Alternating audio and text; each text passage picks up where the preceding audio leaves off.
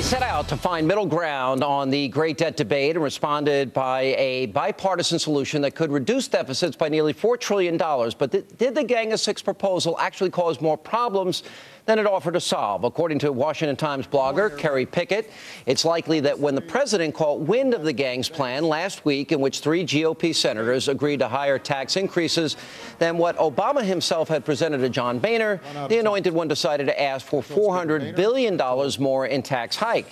So did the gang's plan cause the breakdown in negotiations with Speaker Boehner? And now that it looks like no plan currently on the table is likely to pass, what does the gang plan to do next? Joining me now with reaction are 2 of the 3 GOP members of the Gang of Six, Oklahoma Senator Tom Coburn and Georgia Senator Saxby Chambliss. Guys, welcome back to the program. Thanks for being with us. Thanks, Sean. Always good to be with you. Good to be with you. Senator Coburn, we'll start with you. Now, I was mad at both of you last week, and for this regard more than any other, is that the day that they were voting on cut, cap, and balance, which both of you support, in the House of Representatives, the president races to the White House briefing room and, oh, hang on, stop the presses. We've got this new deal.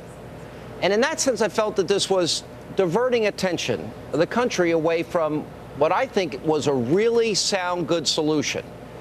Did the president purposefully use your plan, in your view, to distract the country?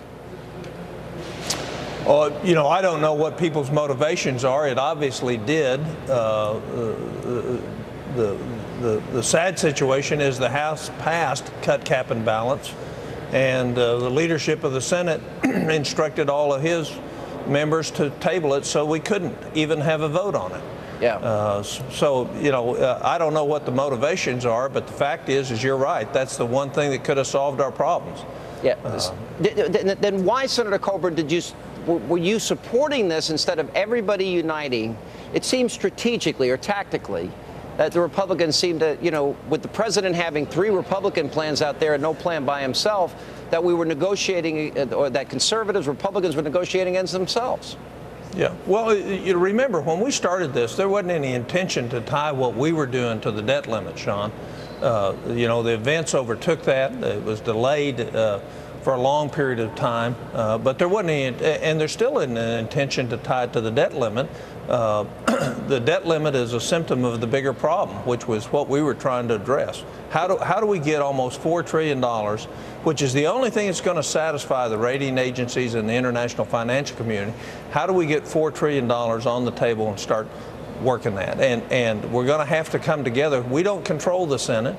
And we don't control the White House. So if you can make a move that would make that would you actually get the country out of a problem and solve a problem, why would we not want to try to do that? Senator Chambliss, I spoke to you and you told me that this, just like Senator Coburn is saying, that this was not a group that was trying to solve the debt limit crisis that we are currently in.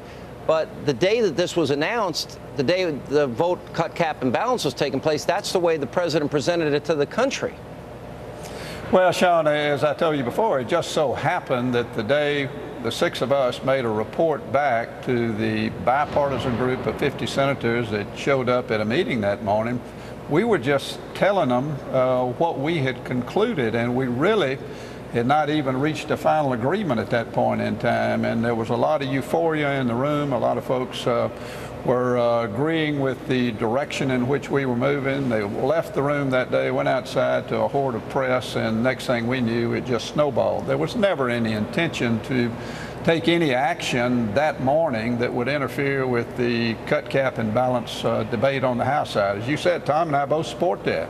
I still support it. I think the balanced budget amendment is by far the best enforcement mechanism that we can have when it comes to making meaningful discretionary cuts.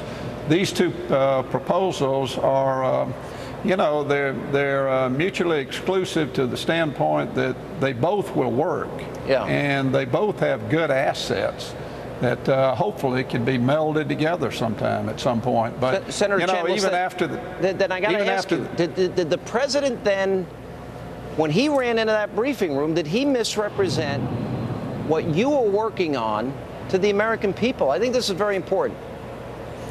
Yeah, you know, he's had a total lack of leadership on this issue. He pounds the table, he gets angry at press conferences, and he thinks he's making an impact and showing leadership. And he's doing everything but that, unfortunately. And I think he was doing anything he could at that point in time to deflect away from the fact that this is falling apart on his watch. And it truly is. He owns this economy. The economy is not doing well. And now he owns this issue. And even when we get by the debt ceiling, Sean, we're still going to owe $14.5 trillion, and it's going up every single day.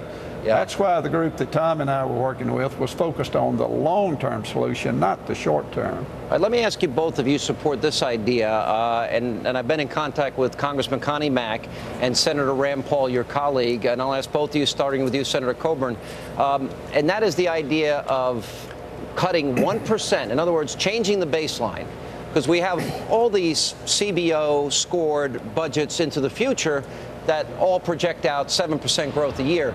But if we could reduce spending 1% a year, every year for 6 years, they contend, and starting where the budget is right now and getting rid of all those projected increases, and we could balance the budget in 6 years. Is that something that could get traction, do you think, in the Senate? Yeah, but again, that would do it, but that's a political answer rather than a policy answer. And let me tell you why, Sean. We have so much waste. You know, I put out $9 trillion of potential cuts. When you do a 1% solution where you cut everything 1%, there are some things that the government has a responsibility to do.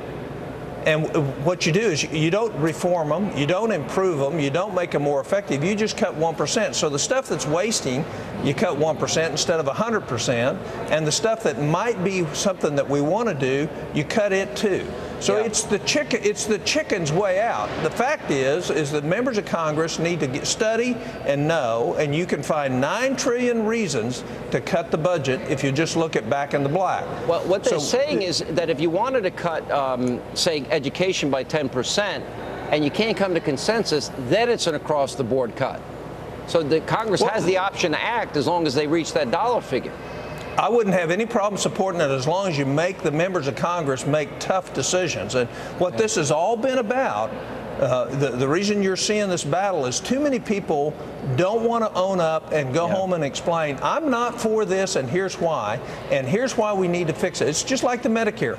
You can say all you want to the president, can say all he wants that we're not going to touch Medicare, but the fact is in 2016, Medicare Part A goes belly up. All right, Doug, we're going to change it. Chambliss, go ahead. That's a problem. That's a problem with the 1% solution too, which frankly I think is a good idea. It's another good idea that's on the table that the Democrats are not going to even let us consider. But Bruce Cook of Atlanta is the author of that proposal. Good guy, smart guy. If you do it for 7 years in a row, you get spending down to 18% of GDP. That's where we need to be. But you don't reform entitlements by just cutting everything 1% a year, and we've got to reform entitlements if we're going to make this work. All right, thank you both for being with us. Appreciate your time. Good to be with you, Thank you, Senators. Let not your heart be troubled. When we come back, our great American panel. Next.